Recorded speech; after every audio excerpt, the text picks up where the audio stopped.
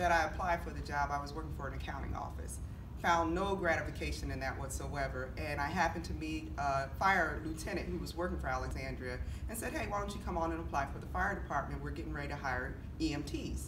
This is when we had a split system. We had fire and then we had EMS. I went through the job qualifications. I was a little intimidated at first, but I decided, you know what, I can do this. And I went ahead and applied for the job, and I got hired. Absolutely. I came in 1988, and at the time, Alexandria only had about 11 women in the fire department. We had one female firefighter. The other women were in EMS along with me. An additional challenge that I had to face was one that I was black. I was the first black female that the city hired in the fire department, so I had some challenges to go along with that. One of the most glaring one was the fact that one of the supervisors didn't want me on shift.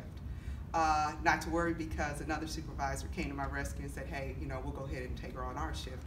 Hadn't had a problem, you know, since that period with someone not wanting me on a shift.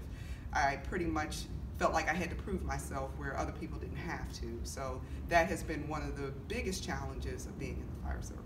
No, I'm pretty much a self-motivator, and I think what worked for me also is that I came out of Anacostia High School in Washington, D.C., so I had to deal with quite a few trials and tribulations. So I knew how to fight, and I knew how to fight in a way that wasn't combative in nature, but was more mental in nature. And I was strong enough to overcome a lot of things that I had to face. I didn't let anything stop me. I joined the hazmat team. I was normally the only female on the team or in these classes, and that never bothered me. If anything, it pushed me further, because I wanted to show people I'm not here because I'm a woman. I'm not here because I'm black. I'm here because I know the job and I can do it. Don't let anyone tell you no. Don't let someone try to stop you because you're a woman or because they think you don't have the physical capacity to do the job. A lot of times people will tell you that because they're intimidated and they have fear.